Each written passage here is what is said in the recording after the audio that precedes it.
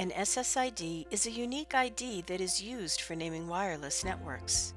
Creating an SSID for your enterprise network allows you to establish and maintain wireless connectivity. To create an SSID for your enterprise wireless network, on the Cisco DNA Center homepage, go to Design and from Network Settings, select Wireless. Under Enterprise Wireless, click Add. Under Enterprise Wireless Network, you carry out these settings. In the Wireless Network Name SSID field, enter a unique SSID name. The SSID name can contain 1 to 32 alphanumeric characters. All special characters are allowed except for the less than sign and the /.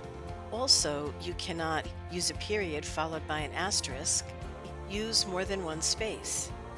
Choose the preferred type of enterprise network to define quality of service settings. Voice and Data optimizes the network to access both voice and data traffic, while the Data Only option optimizes the network for wireless data traffic.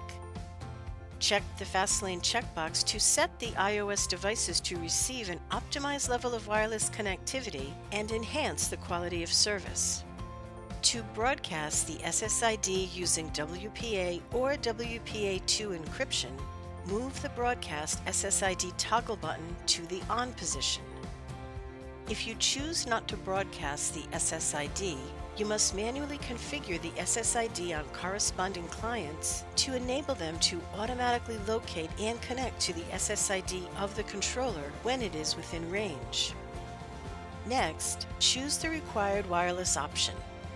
Note that by default, the dual band operation creates a WLAN for both 2.4 GHz and 5 GHz frequencies. Choose an encryption and authentication type for this network. There are 3 security options: WPA2 Enterprise, which provides a high level of security with EAP, WPA2 Personal, which provides passphrase-based security, and Open, with no security. Enable MAC filtering to limit your wireless LAN to MAC addresses that you manually add to the network. To use WPA for authentication key management, choose Adaptive or Disable under Fast Transition. To use Fast Transition for authentication key management, choose Enable. Fast Transition ensures less disrupted connectivity when a wireless client roams from one access point to another.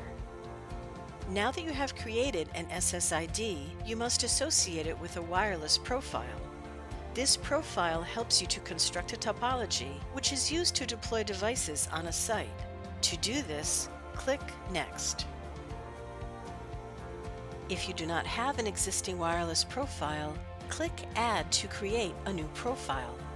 Creating a wireless profile helps you tag and uniquely identify your wireless network.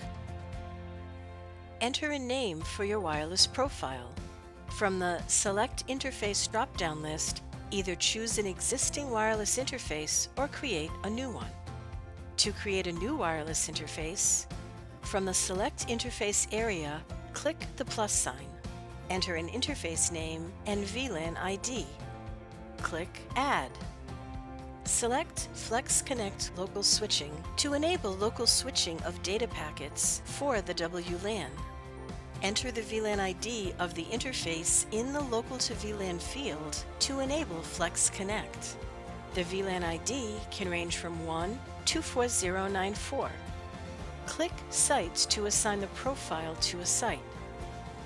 Under Sites, choose the site, building, and floor where the SSID in the wireless profile is to be broadcast. Click OK and Add.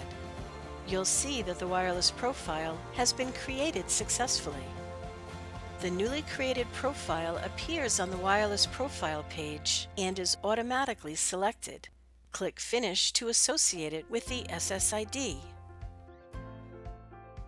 The last step is to create an IP-based access control policy to filter traffic between IP network groups.